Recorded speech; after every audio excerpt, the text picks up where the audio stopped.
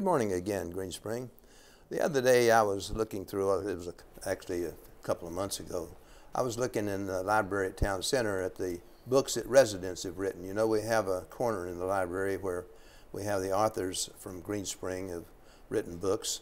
And I saw this one that was called Born Rich, in a Time That Is Gone Forever. And I thought that was an interesting title, and I picked it up and thumbed through it and looked at some of the pictures and the titles of it. Actually, I read a little bit of it, but it was very interesting. And I said, gee, that might be a good candidate for Who's Who. And lo and behold, I found out later that some people suggested that John Lee be on our Who's Who program. And John Lee was the author. John Lee Jr. was the author of that book. So I talked to John, and he agreed to come on with me this morning. I hope you, and his book, Born Rich, I'm sure we'll show it at some time, but I don't think he really means he had a lot of money as he was growing up. That wasn't the idea of being rich, and I'm sure that's true of many of us. It's not our idea of being rich when we were growing up, but we were rich in many ways. Well, anyway, I looked up the book on Amazon and found the reviews there, and the reviews were very, very favorable. So John has had also a great career, not only with 32 years in the U.S. Department of Agricultural Economic Research, and 10 years as a professor of agricultural economics at Mississippi State University. John and Marie Lee moved here from Tuscaloosa, Alabama, and in May 2015. And so they've been here almost a year, and they're very active in the community activities. And before we get started into the book, John, how about telling us about your family, your children, your grandchildren, and so forth? We might never get to it if we don't. Thank you. No, I'm happy to do that. Marie and I were both married before, so I had 3 children. She had 1 daughter when we got married. But the family came together. We have a wonderful, close family now. Those 3 children and 1 daughter, we now have 7 grandchildren. They're scattered from Maryland to Florida, up and down the East Coast. Makes it very hard for us to get together occasionally, but it's a wonderful family. And you don't have anyone living near here then, other than Maryland? I have a grandson in Maryland. I have a grandson in Richmond, Virginia. Oh, okay. After that, they're all scattered further south. Okay, well, in a few minutes, would you tell us about your early life? Now, I said a few minutes because the book, it takes you a few hours to read, and that's his early life. That's right. How about your early life with your parents and where you grew up and so forth? They say the most important thing you can do in your life is choose the right parents. Mm-hmm. Well, you have nothing to do with that yourself, actually, but I was very fortunate. I had wonderful, wonderful parents. My mother was a young girl whose father grew up in the adjoining county on a small farm. She came to this little community where I grew up as an 18-year-old agent for the railroad depot. Ah. Took care of passenger and freight and also the telegraph operation. My dad had grown up right there in that little community. He was, parents were little small farmers. They both came from salt of the earth type families. They were really good people. And they gave me the kind of surrounding of not only love, but also, I guess, the kind of value foundation that was really great for life that I wish everybody could have that good fortune to have. It was wonderful growing up in this small community. Everyone knew each other. Of course, it was very small. Now, the name of the community was? Dancy, Alabama, D-A-N-C-Y, yeah. Dancy, Alabama. It's a funny name, but it's named after a doctor who had first laid out the town. And it's in central Alabama on the extreme western edge. That's correct. Oh, okay. Right on the edge. It's in a part of the country where the soil is what's called the black prairie soil, good rich soil. The saying there is, you stick to it in the summertime, it'll stick to you in the wintertime. That was about right. But I grew up with a lot of freedom. My brother eventually had 3 brothers, but the brother next to me, I was the oldest. He and I were very close, and we could go hunting in the woods. We could go walking anywhere in town, do anything we wanted to do, and all we had to do was be home by dinner time or lunchtime or whatever. But we grew up with all kinds of people. It was a very diverse community, and it was just a wonderful place, a wonderful surrounding to grow up. Gave you a sense of freedom that you look back to and say, what a wonderful way to grow up. So you didn't have any sisters? You had four brothers. I mean, three brothers, four of us boys. Yeah. My dad had a friend who was always bragging about his 4 girls, and they always said, can't beat me, I've got 4 queens. My dad said, I can top that, I got 4 kings. All right. Well, you had a lot of stories about growing up in Dancy in your book. And why don't we get a picture of the book here? So if you haven't done it already, I haven't seen it. But it's Born Rich, and in a time that's gone forever. Here's a picture of them with a yoke of oxen. No, not oxen. Those are 2 beef calves. Those are 2 4-H Club beef calves. Oh, okay. Yes. Okay. Fattened for the county show and then eventually to the state fair. And there's no yoke on them either, is there? Oh, no yoke. Okay. No, there's a halter. Well, I grew up with the yokes of oxen, so I looked at it immediately and thought of it as a yoke of oxen, John. I'm sorry. I don't think I ever saw an oxen as a youngster. Is that right? Right. All right. Okay, well, tell us a couple of stories that you enjoy in your... Well, I obviously enjoyed them all. There are quite a few, but one I'll tell you about was... Well, first of all, why did you write it? Why did you write the book?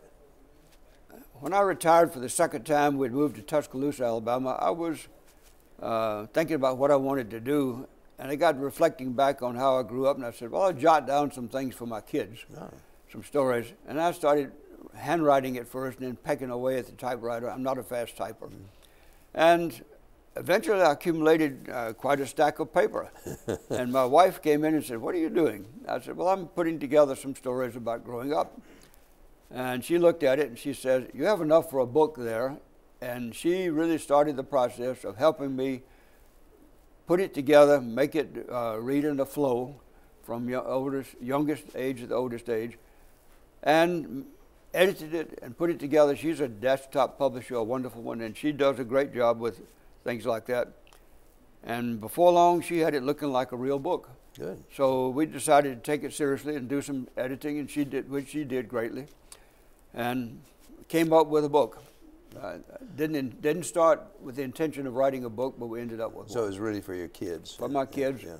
And other people have enjoyed it, particularly people who grew up in rural areas. Yeah. And back in the 30s, 40s, grew up on a farm in a rural area, seemed to identify with it, yes. Well, I certainly did. I enjoyed it very much. I enjoyed your stories. They were, they were real life stories. Well, tell us, do you have any favorite stories that you in there? Oh, they're all my favorites. One of the things that happened that made a mark on me in my younger years was when I was maybe 8, 9, 10, somewhere along in there, 1942 or 3, there was a big prisoner of war camp was built in our hometown. That's a story in itself. Well, that was Aliceville, right? Aliceville, little town where I rode the school bus 13 miles to Aliceville to go to school, elementary school, then high school. But this camp came up and was soon occupied by 6,000 German prisoners. They were mostly not hardcore Nazis. They were people who had been drafted and really were happier being there than fighting in the war. And they allowed farmers and other people, local business people, to hire these prisoners out, to give them a chance to get out of the prison and see how Americans lived. So my dad decided to hire some for the farm. Oh. We tried them with in the hayfield with picking cotton, all kinds of things. And some cases it worked out and some didn't. So there's some funny stories and some disastrous stories. But one of the things that happened I call the Great Escape, we foiled it. My brother Jimmy and I were used to getting up on Sunday morning before the mail truck came and before we went off to church and just going exploring around in the woods. We were near a pond one day north of our home and on the highway that came from Aliceville down to the town of Dancy. We saw these, we were pretending we were spies, how kids do. We were peering out of the bushes, watching who might be coming down the road. Here came 2 men walking down the road, and as they got closer, we could see PW, prisoner of war, on their clothes. We got all excited. We said, well, we got to go tell the folks about this. So I'll cut it short, but we just ran around through the woods so we wouldn't be detected, back around to the store where my dad and a bunch of people were waiting for the Sunday morning mail to come in, and said, "Daddy, Daddy, there's German prisoners coming down the road." "Boys, you've been listening to too much radio or reading the stories, comic books." "No, watch them. Sure, they're coming." Sure enough, they all stood out there, and down the road came the prisoners right by the store. The men all stood there and gawked. They walked right by and kept going. Nobody could say anything. Finally, one of them said, "We got to stop them." And my brother Jimmy was jumping up and down, "Stop them, catch them, catch them." So some of the men ran home right quick, got their rifles and shotguns and things, and all jumped in the car. They couldn't fit in the car, but they got into two cars. Looked like all the guns sticking out the window, looked like two old battleships with the guns sticking out.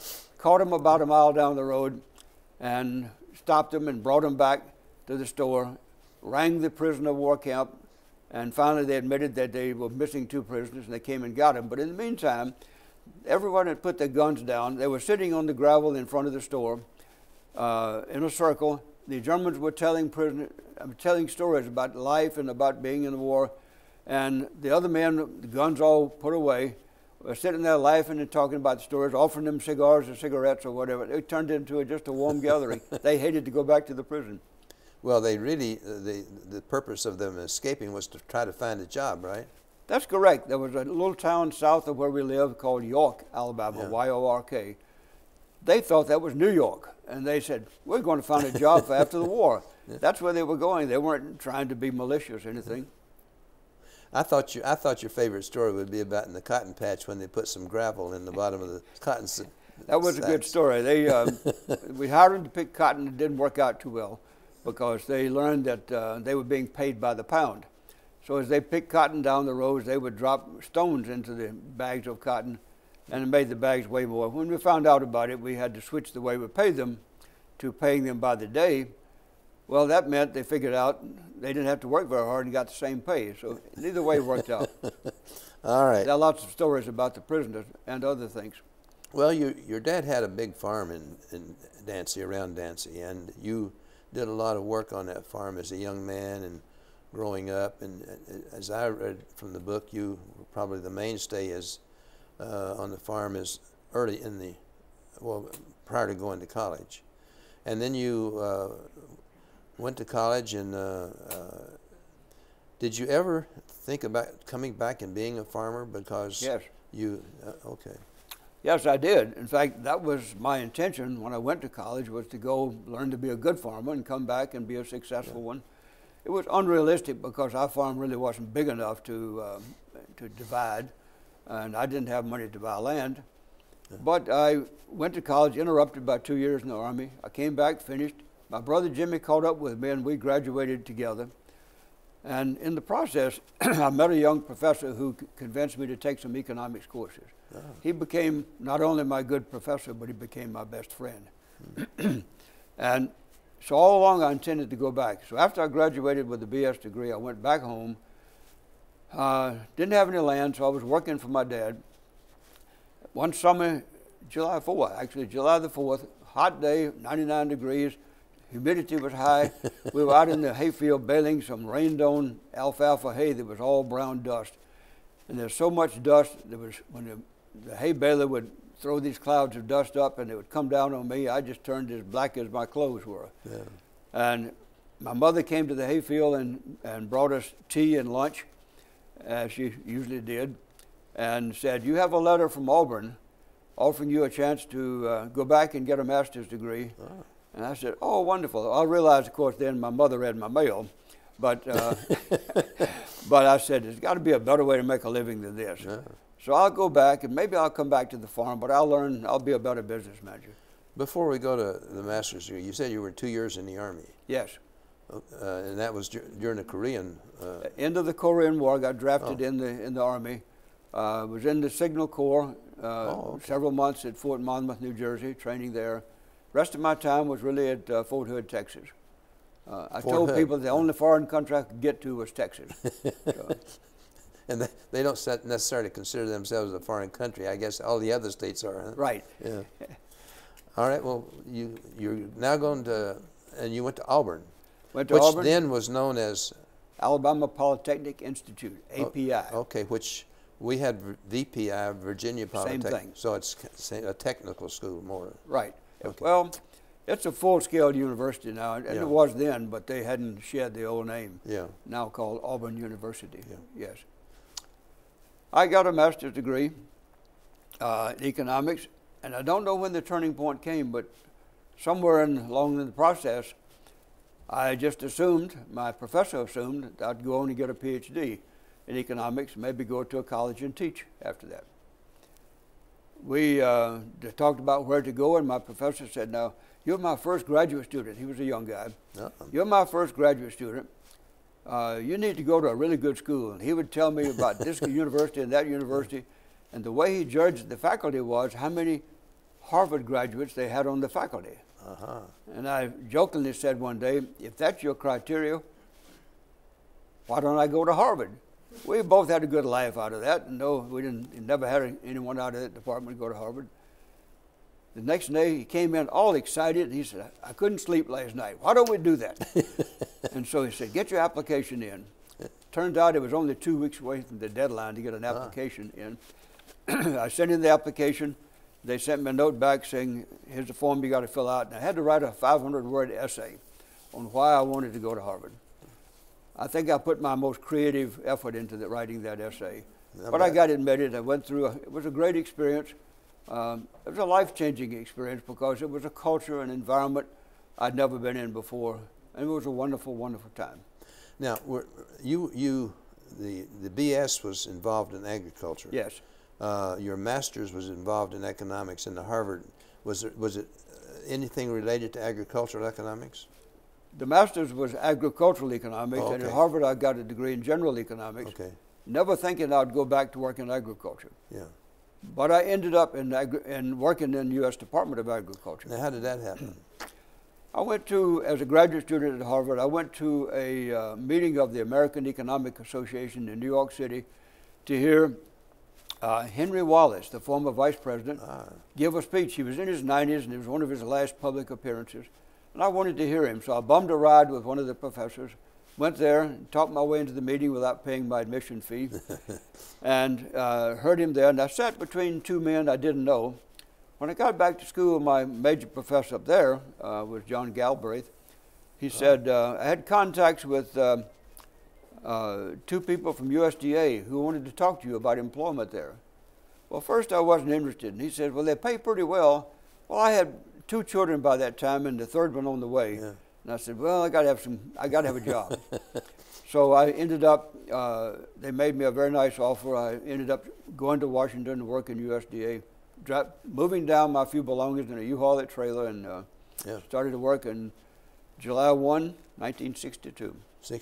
Now, you were working in Economic Research Service. What in the world is Economic Research? That's an agency, yes. Economic Research Service is an agency that does analysis of the economic impacts of various kinds of policies and various kinds of changes going on in agriculture and in the food system. They've been doing that for years, and they're a very respected agency, very objective. There's no politics involved in what they do. There are politicians above them, but this agency always protected its freedom to do objective, honest research. So we looked at things like impacts of various trade policies, impacts of, and we try to do complete impacts, not just the answer that politicians might want, but all the other ripple effects of taking some particular step or some particular action, some technology, whatever it might be. And we covered food, we covered trade, we covered agricultural production, we covered environmental policies, anything related to the natural resource-based agriculture food system.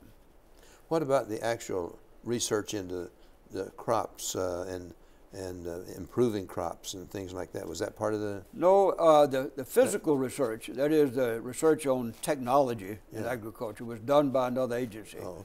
We looked at the economic impacts and the social impacts of these various changes. Well, were there some major issues that came up during? Now, you were there 32 years, and as I recall, the last 10 years you were head of that department, right? Yes, the last 13 years I was head of the agency. Last 13, And that was a great experience. I learned that one of my responsibilities, in addition to making sure we were working on the highest priority kinds of issues, was to keep the politicians off our back, because they had questions they wanted answered, and they knew what they wanted as answers. But we had to say, we don't do it unless the chips fall where they may, and you can use it or not use it, but we're going to find a way to publish this results of this so the public is informed. So yeah, we worked on some big issues, like Carter had a trade embargo. He embargoed grain to the Soviets when they invaded Afghanistan. We forget about that these days. But some people in Congress were very upset about that and didn't like the embargo. When that next administration came in after Carter, they wanted to refute that embargo, and so they said, we need to do a detailed study to show all the bad effects of that embargo. I knew that would be highly sensitive, so I commissioned a group in the universities to work with us, a very distinguished group of professors, and they came back with a conclusion, a big, thick study, but the main conclusion was there was not that much negative impact on the U.S. farmer of that embargo, because what we didn't sell to the Russians, we sold to someone else, and someone else sold to the Russians. So, but they didn't like that at all, and the Secretary of Agriculture refuted this study, and then that very night he did that on TV, I was going to some dinner, and he was seated right next to me. And he turned to me and he said, you understand, of course, why I had to do that. And I said, yes, sir, I understand.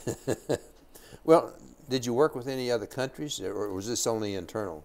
We were not an international agency as such, but we looked at developments worldwide that would impact American agriculture and American food. And so I worked in countries in every continent of the world, either reviewing projects we were doing jointly with the USAID, or projects that we were doing at request of some other agency, or request of the country that we got approval to help. Help them develop their own capacity to do analysis and do research. There were some great stories out of that. Yeah, I can imagine.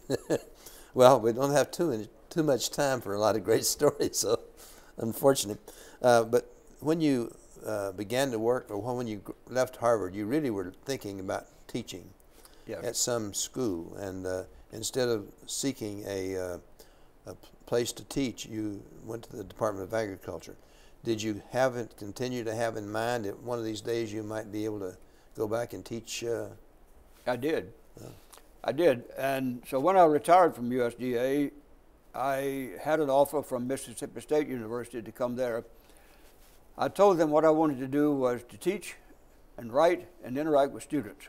I was tired of being an administrator. So they said, well, you can do that later. Right now we need a department head. And so I became head of the Department of Agricultural Economics, and I was there for nearly a decade.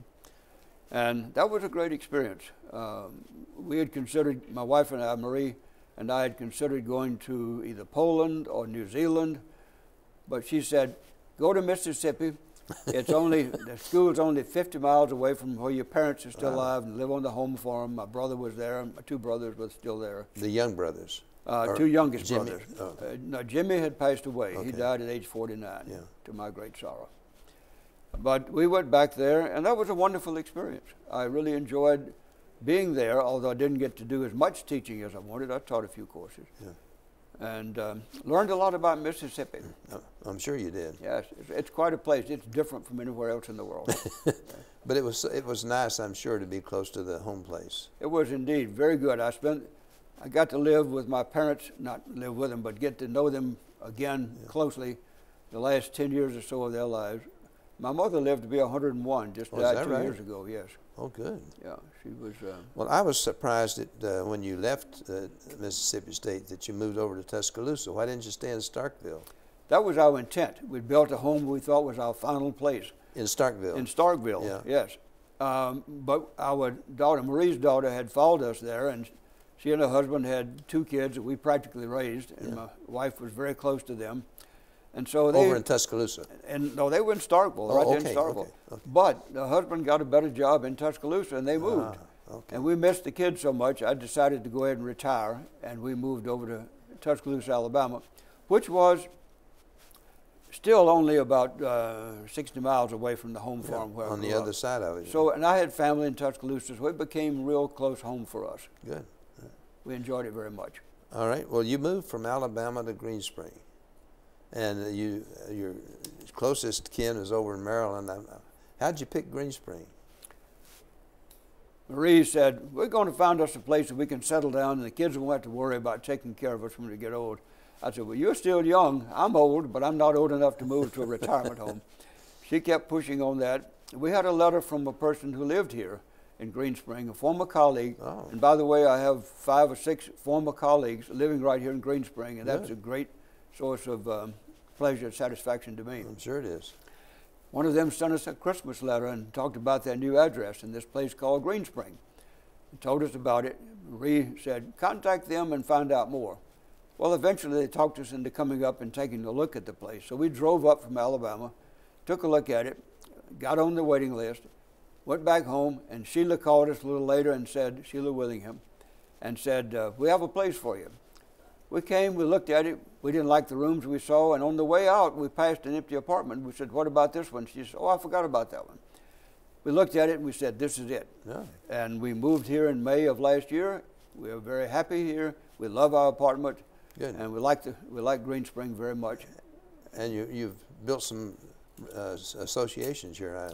Oh, I'm yes. Sure, yeah. Yes. We're very involved with everything here, a lot of things here, and I also have, I'm close to the metro, so we can go downtown and interact with people and things going on at my old agency. Well, since you were in the age, do you react with the agency some from? Yes, still go down occasionally when there's seminars or something that I want to hear, yes. Yeah. And I enjoy that very much. Yeah.